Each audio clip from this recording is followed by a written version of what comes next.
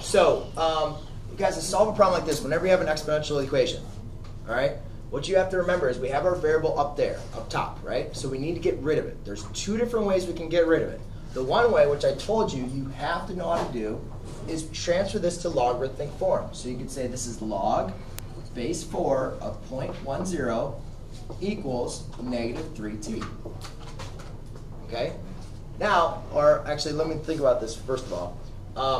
The first thing I'd always want to look at is see if I can make these the same base 4. However, I cannot rewrite 0.10 as a base 4, right? If this was like 16, I could rewrite that as 4 squared and cancel out the 4's, right? So you always want to look for that first. But since I know I can't rewrite 0.10 as a base 4, I'm either going to have to transfer it to logarithmic form, or I can take the log base 4 of each side. And the reason why I chose base 4 is because your inverse property tells you that whenever you have a log with the base and what you're valuing the same, and you have an exponent, it's just going to equal your exponent. And you're right, it's the exact same way. So whatever kind of makes sense to you, whatever you guys can use it. Then from here, it's just simply solving for t. So I have to divide by negative 3, divide by negative 3. Therefore, my final answer is t equals, remember I think I talked about this last class period, dividing by negative 3 is the same thing as multiplying by negative 3, right? And I can change this as my change of base form.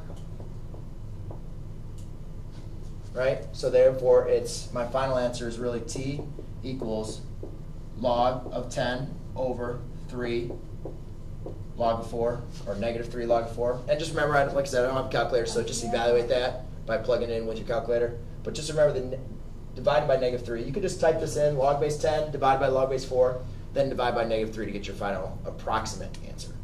Okay? Anybody have any questions though on this? Wait, so you divide the logs and then divide it by negative 3? You could do log base 10, or log base, sorry, this is 0.10, right? Yeah.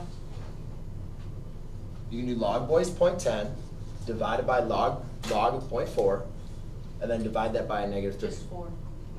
Or log of 4, and then divide by that by negative 3. Okay, or you can just do it, multiply, then divide. Okay? Sounds like you're coughing.